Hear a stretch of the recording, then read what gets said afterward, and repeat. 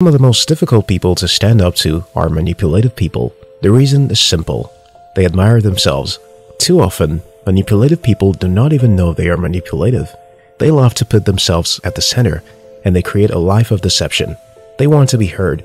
They want what they want and will do anything, including manipulating others to get what they want. They tend to treat others like they don't matter. You can find this type of people everywhere.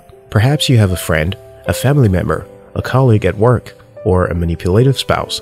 Manipulative people can find your weakness and use them against you. They can use your strengths to serve their own interest.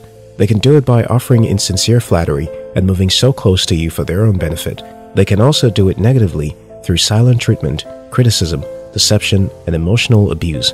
It can be tough being the one manipulated, especially when the manipulator relates with you daily. So how can you deal with a manipulative person?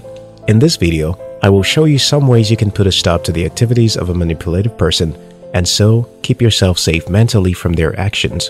1. Have clear boundaries. Manipulative people naturally look for people who are always out to please others and then take advantage of them.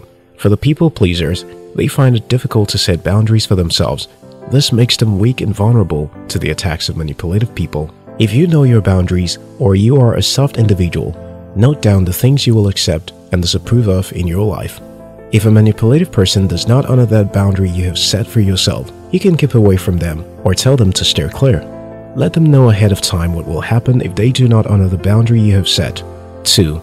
Don't be quick to apologize. Manipulative people know how to make you feel like you're responsible for what went wrong. They like to turn things around to make it look like it is your fault. They would act like the victim so they can feel victimized. As soon as you're trying to talk about what they did wrong, they turn the tables to let you know where you're wrong. Before you know it, you are already apologizing for something they did wrong. You might even want to apologize because you want peace to reign in the relationship. By doing that, you're giving the manipulative person the chance to continue to control you.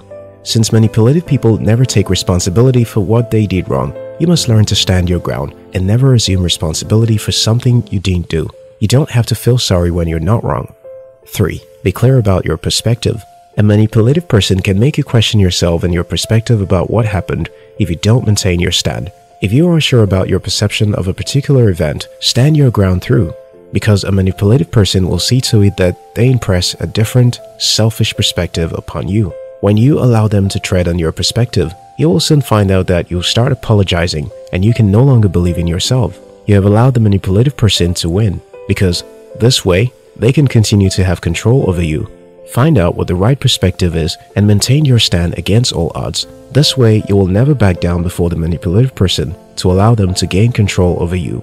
4. Try not to react. Nothing angers a manipulative person more than an unresponsive partner. When you refuse to defend yourself or explain your view, you can successfully navigate your way out of the trap of a manipulative person. This gets them pissed off. Manipulative people want you to be emotional so they can be able to control you. If you give in to emotions, they'll know what makes you think and will be able to use that against you. They don't care what you think or whatever you want to say. They just care about their own view and what they want. They can create a lot of drama around you so that when you react emotionally, you will look crazy. They would look like the good guy while you would look like the bad guy. If they continue to accuse, don't give in to emotions, just nod an apology and walk away.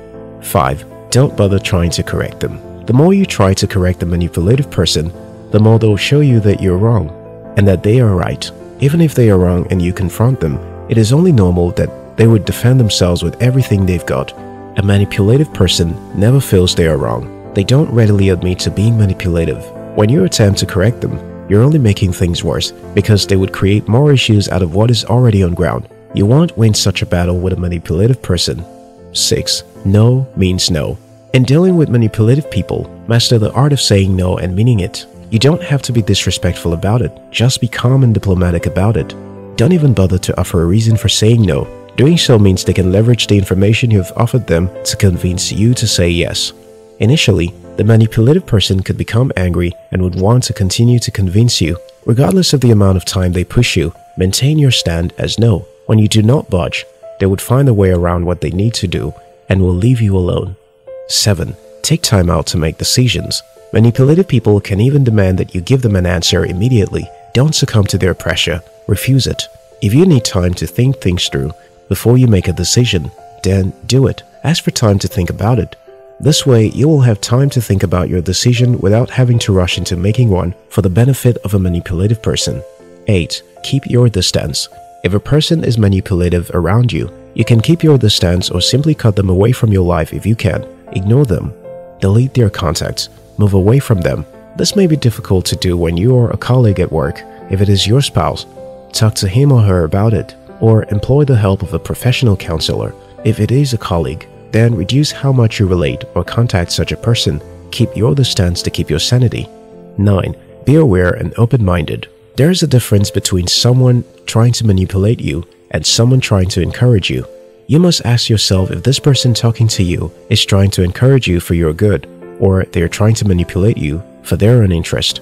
In encouragement, the person speaks the truth to you with intent to benefit you by it, and then leave you to decide for yourself. They accept and respect your final decision, even if they disagree. On the other hand, a manipulative person tells you something that may be truthful, but it's ultimately for their benefit. The key here is that they won't let you make your own decision and won't accept or respect your final decision. They'll keep pressing until you make the decision they want you to make. 10. Get help from a professional counselor. You should seek professional help, especially if the manipulator is your spouse. It can be difficult to bridge this gap because you guys are so close to each other. For the sake of your mental health, you should talk to a professional counselor who will guide you through how to deal with such a spouse. If possible, you both should even see the counselor together. This can heal your marriage in a great way. An external perspective can help you see things more clearly. If it's difficult to confront that person without getting a physical, verbal, or emotional backlash, then you should see a counselor. It is good to confront a person face-to-face to deal with matters of manipulation. But if the person is not safe or you're not sure, don't confront them. It may bounce back on you when you do. A counselor can therefore help here. If this video helped you, subscribe to our channel. We love you.